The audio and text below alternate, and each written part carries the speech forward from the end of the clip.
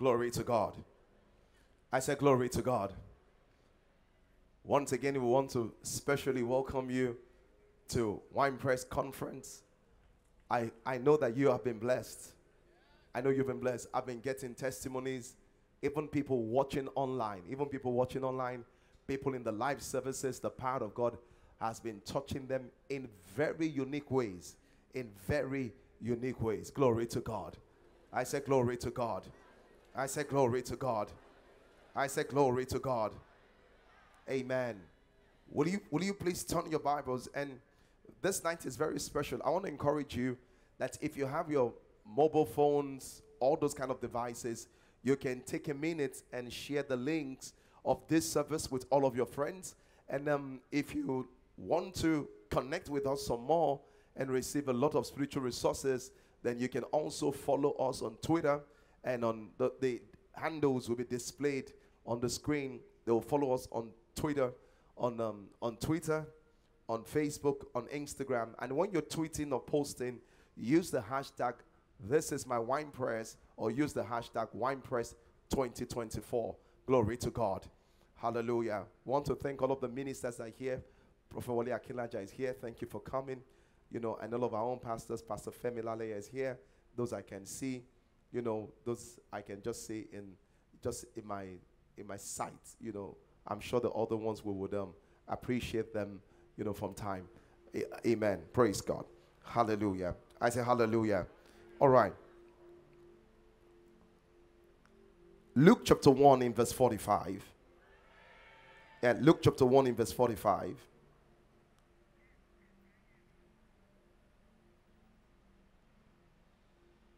And tonight is a very special night, because the power of God would meet you at the point of your need. You will be renewed in the spirit. You will be renewed in the spirit. Glory to God. This is very powerful. So let me say something quickly here. Anytime you see people praying and there is no change, anytime you see people praying and there is no change, because sometimes I've been asked over and over again, and people will ask me this question and say, I have been praying to get pregnant, but for the past 7 years right now, I've not seen any kind of result. I've been diagnosed with a certain sickness, and I've been praying for a long time, and I've not seen any kind of result. Some other people will say things like, I have been praying about my finances, and I've not seen any result. And I had to do a careful study of God's word to say, when people are applying themselves to God's word and to prayer and they don't see the result, what could be the reason? And what could they do to have a change? Let me say something to you quickly here. Many people in a meeting like this think the biggest part of the meeting is when you begin to pray, and when you begin to say, come out, and when you begin to say, there's someone here. As much as that is powerful, the biggest part of the meeting is hearing and sitting under God's word. Because it's the word of God that carries transformational power. Hallelujah. When you hear the word of God, it has a way of changing you as a person. The Bible says, as he preached, he perceived he had faith to be healed. They didn't pray for him. He perceived he had faith to be healed. And he said, get up. And all of a sudden, the man that was impotent in his feet got up and began to walk. Glory to God. I said glory to God. So anytime people are praying and there's no change, one of the things I've noticed, anytime people are praying and there's no change, they've been praying about their finances, they've been praying to get married, they've been praying about a career. There could be a lot of reasons, but one of the things I've noticed fundamentally, when there is no change, is because a negative mindset or a negative belief system is hindering their prayers. That's one of the key things I've noticed. Someone says, how do you know it? Look at the case of Israel. God told Israel, he said he would take them from Egypt and bring them into the promised land. Question, did they move from Egypt to the promised land? No, they died in the wilderness. Even though God was committed to them, but the Bible says their mind will not allow them. They were not able to because of their mind. The second thing is look at Zechariah. In the book of Luke, the angel appeared to Zechariah. Zechariah's visitation was different from Mary's visitation. Mary's visitation by an angel was the sovereign act of God. So when the angel appeared to Mary and says, you will have a child, Mary was shocked. She said, how will this happen? You know, and all of those things. But you know what? You know what Mary said? Mary said, be it unto me according to your word. Mary never prayed for it. Mary was not operating the principle of faith. Mary was a recipient of the sovereignty of God. But when it came to Zechariah, the angel said, I've come because of your prayers, that the Lord has heard your prayers. Listen to me. Zechariah was praying he will have a child. He had prayed for 20 years, 30 years, because the Bible says his wife was stricken in age. But he had prayed. But as soon as the angel said you will have a child, the same Zechariah that prayed said, how will it happen? He was saying, how will it happen? And the angel said, how dearest you, challenge me, a messenger from the presence of God. Why am I saying this to you? Sometimes the very things people pray for, they don't believe it can happen to them. And the reason why that happens is this: they've been in that situation for such a long time. It's difficult to just believe that the womb can open. It's difficult to just believe that the contract can come that way. It's difficult to believe that the addiction can be broken, that they can have an encounter of the Holy Ghost, because they've not had it for such a long time. I got born again in those days where the theology around receiving the Holy Ghost was a tarry theology. I don't even know what a tarry theology means. Now there's a lot of knowledge. So we know the Holy Ghost is given. Hey, Pastor Dan, it's nice to see you. All we have to do is to receive the Holy Spirit. All we have to do is to receive the Holy Spirit. But when I got born again, that was not the theology. The theology is that you have to pray and wait, and the Holy Ghost will come to you personally, as if he has not been poured out. And I remember that I'd gotten born again. I'd prayed for the Holy Ghost. The first year had gone, the second year had gone, the third year had gone, the fourth year had gone. I was getting exhausted. And frustrated because I was young, and all of my friends that were receiving the Holy Ghost together, we had gone on holiday, and I was in the secondary school. And by the time we came back, we were about 5 or 6. 4 of them had received the Holy Ghost and were speaking in tongues. And it was just me and one other guy that had not received the Holy Spirit. And I was like, what is going on? Because I was thinking, if it's prayer, I pray more than these guys. And I was thinking, if it's righteousness in the basic human way of doing things works, I think I'm holier than these guys. At least one of them I know personally. And one day, one of my Bible teachers told me, he said, all you have to do right now is to receive. It occurred to me that up till that time, I've been waiting for something to happen. I did not know that the Holy Ghost was poured out already. That all I had to do was receive. The moment I knew that, my God, I was praying. I can tell you when it was. I was praying. It was a weekday. I can't remember if it was Monday or Tuesday. I was praying. It was around 5:30 a.m. in the boarding school. I remember very well. HSC. Child block. I was in the child house. I was in the annex by the right. I remember clearly as I lifted up my mind, 5:30 in the morning. I just heard myself say, "Bura capo sate lebro cabo ya." Hey, but I've been waiting for 5 years. What changed? Revelation changed my mindset. Revelation changed my mindset. If you've been, listen to me. The religious way says, if you want to make your prayer powerful, increase volume. Volume does not increase power in prayer. If you want to make your prayer powerful, increase revelation content. Increase revelation content. I'm not saying you cannot be passionate, but what makes prayer powerful is the content of the word of God in prayer. Praise God. So anytime people are praying and there's no change, maybe you've been trying to get married and there's no change, pay attention to the mindset. Ask yourself, what area of my mindset do I have to deal with? What negative mindset is holding me back? Because God is not that wicked. I love the way my neighbor says it when I was young. Permit me the non-Yorubas. Permit me the non-Yorubas. My neighbor, till today, I don't even know what it means in English, so I can't translate it. But my neighbor would just say, Olong Ororo, What does that mean? God is not difficult. Is it difficult or wicked? What? God is not vengeful. Oh, wow. And you must know that God is not difficult. God is not difficult. God is not difficult. Someone says, but I've been trying to have a child for 5 years. Why has God not answered me? That's the thing. Because you think God is the one that is behind your problem. God is not behind your problem. God is for you. God is not difficult. Maybe you've been trying.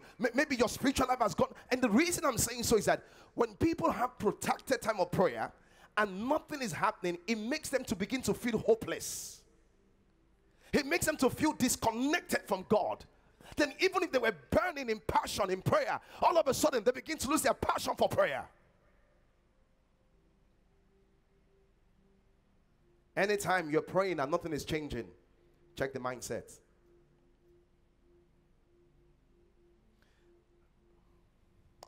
Kenneth Hagin said a story about a man that was very sick, and he went to pray for him. He laid hands on the man, and the way that God will work with Kenneth Hagin, the healing power of God will flow like energy, electricity through his hands and touch his body. And Kenneth Hagin said when he touched the man's body, he knew that the power of God had flowed. But something strange happened that never happened before. As the power of God touched his body, the power of God returned into his right hand. And he said, wow, how did that happen? Then he went to pray. He told the wife that something is wrong. And the Lord told him, he said, the man is going to die, even though you prayed for him. And he said, why is the man going to die? And he said this. He said, certain laws of the spirit has been put into action that right now your prayer cannot reverse them again. Then Kenneth said, wow. So Kenneth called, he called, what they call it? He called the wife. He said, this is what the Lord told me. Do you know what this means? He said, yes. He said, my husband had always said he would die at 40 years old. His father would die at 40. His father died at 40. His grandfather died at 40. His older brother died at 40. His younger, his two older brothers died at 40. So he had always said he would die at 40. How old is he right now? He'll be 40 next month. Oh, Kenneth said, now I understand. See, it's not as if God could not answer the prayer, but there was a mentality that was blocking that prayer. The question is this: what mentality is blocking you from receiving? What mentality? We know what the Bible says. The Bible says, with God, all things are possible. He says, all things are possible to them that believe.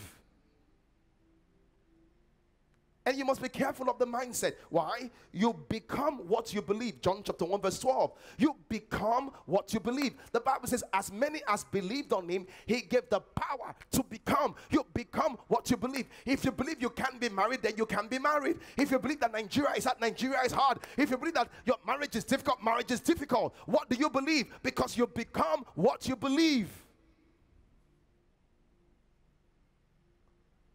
In fact, in the principle of prayer, in Mark chapter 11 verse 24, he says you receive what you believe. Even in prayer, you receive what you believe.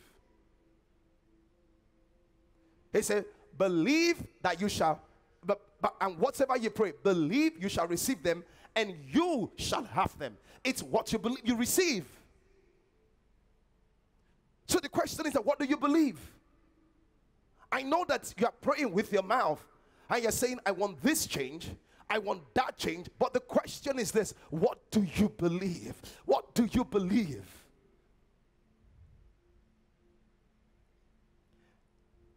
Glory to God. Your belief is very powerful. Your belief determines what you see. Your belief determines what you see. Your belief system determines what you see. This is what the Bible says in John chapter 11 verse 40. The Bible says that Jesus Christ told Martha, it says, if thou wouldest believe, you will see the glory of God. For you to see the glory of God, you have to believe it first. I understand that your child has some problems that cannot walk, but can you see your child working? I understand that you've been dealing with this nicotine addiction for 5 years, but can you see yourself free? I understand that you run a small shop, a small business in a shop, but can you see the massive expansion? What can you see? That's why you are here, because God wants to change what you see by his word. And Jesus said, he said in John chapter 11 verse 40, and Jesus said to her, Said I not unto you, if thou believest, thou will see the glory of God. You know why I'm saying this?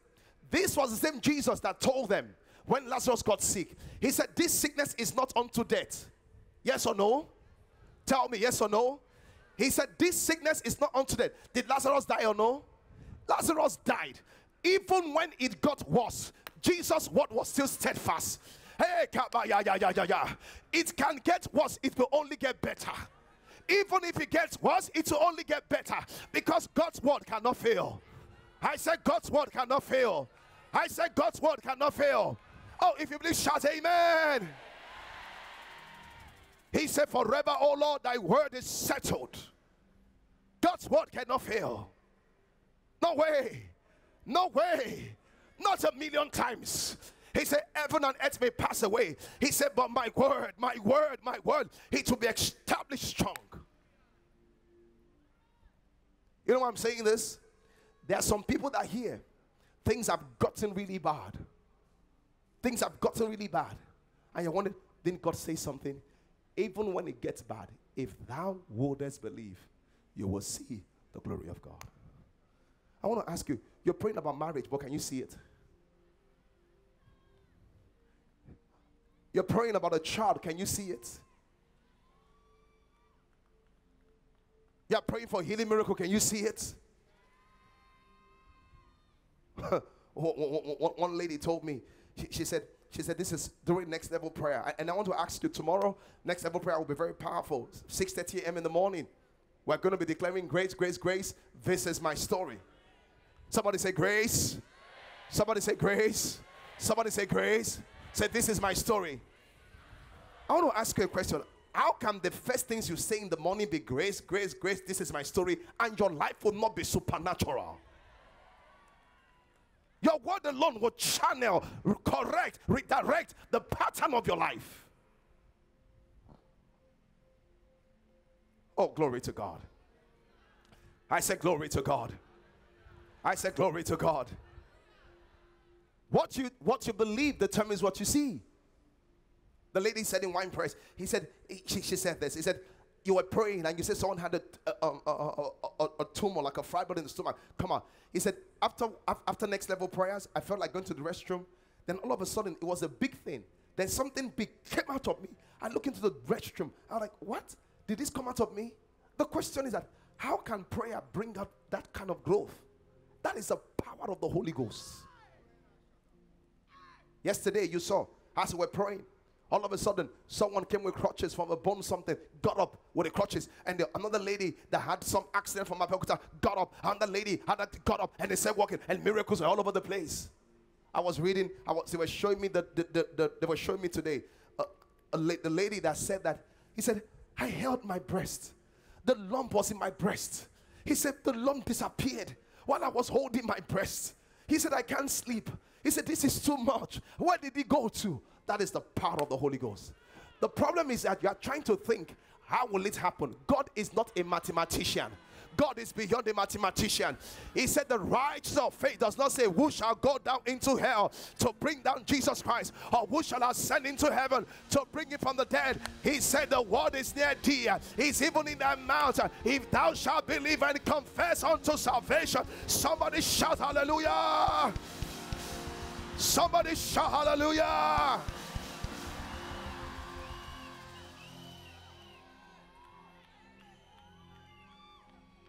Whatever you believe determines what you see. So the reason why some people don't see is because they don't believe. Question, can you see it? You know, one time someone close to me went to Dubai and he came back and told me, he said, and this is very funny, I said, did you enjoy your trip to Dubai? He said, no, I don't. I didn't rather. He said, it's not a great place. It's not a fantastic place. It's not this, it's not that. And told me all of these not nice things. And I was like, where did you go to? But because of the state of his mind, because of his financial state and the state of his mind, when he traveled, he only saw what his mind allowed him to see. Do you know there are some people here, when they go into a very great mall, if they see Louis Vuitton store, they don't have the faith to enter it. Because in their mind, this store is not my level. In fact, when you tell them that, oh, did you see the Gucci store? They say, is there a Gucci store there? The reason why is that you see what you believe, because your mindset doesn't think you belong to that class. You will not recognize it. The question is this, and this is a question. What do you see? Your belief will determine what you see. Your belief will determine what you see. And this is the worst one. Whatever you don't believe in yourself, people will not see in you. I was going through just walking on YouTube, and I saw a minister sharing, and he said, I think he said that when he was a student, he didn't have school fees to pay, and the nature of the school, they will put you outside. You can't write the examination hall. He said when he was staying outside and waiting for a miracle to happen, another student came, and when the student saw him, the student said, hallelujah. And he wondered what happened. He said, I prayed in the hostel that even though I don't have school fees, if by chance I can see my pastor and I can hold his hands, nobody will stop me from writing the examination, even though I don't have money. And the student held his hands, entered, and nobody stopped him. 30 minutes after, the pastor looked into the auditorium, saw the student really writing the exam. He said, me, I'm here. They tap into my grace. They are using it to write the exam. Me, I have grace. I've not tapped into it. Are you sure I don't lack consciousness? It's not that you don't have it, but are you conscious of what you have? Peter said to the man at the temple, he said, silver or gold I have not. He said, but such as I have. He said, hey, yeah, yeah, yeah, yeah. Hey, yeah, yeah, yeah, yeah. Hey, yeah, yeah, yeah, yeah. Hey, yeah, yeah, yeah, yeah. We look ordinary, but we are not ordinary. The Bible says Christ in us is the hope of glory. The Bible says Christ in us is the hope of glory. Ah, yeah, yeah, yeah, yeah, yeah. They say you are too young in real estate. They say nobody has done this in your family. Don't worry, don't worry. They say, how can you face them? He will tell them, greater is he that is in me than he that is in the world. Oh, somebody shout hallelujah. I said, somebody shout hallelujah. I said, somebody shout hallelujah. Greater is he that is in me than he that is in the world. Doctor said, your fallopian tube is blocked. You said, doctor, I understand. But the Bible says, whose report will you believe? We shall believe the report of the Lord. Oh, glory to God. I said, glory to God. They say you are in your 40s. Who will marry you? He said, I understand what you said, but the Bible says all things are possible to him that believeth. Oh, glory to God. They say you can't break the cocaine addiction. You can't break the sexual addiction. You will tell them, for the Lord, the Spirit of life in Christ Jesus has set us free from the law of sin and death. If you believe it, shout amen. If you believe it, shout amen. If you believe, shout amen. What? No, it doesn't matter how you came. You are leaving this place with a miracle.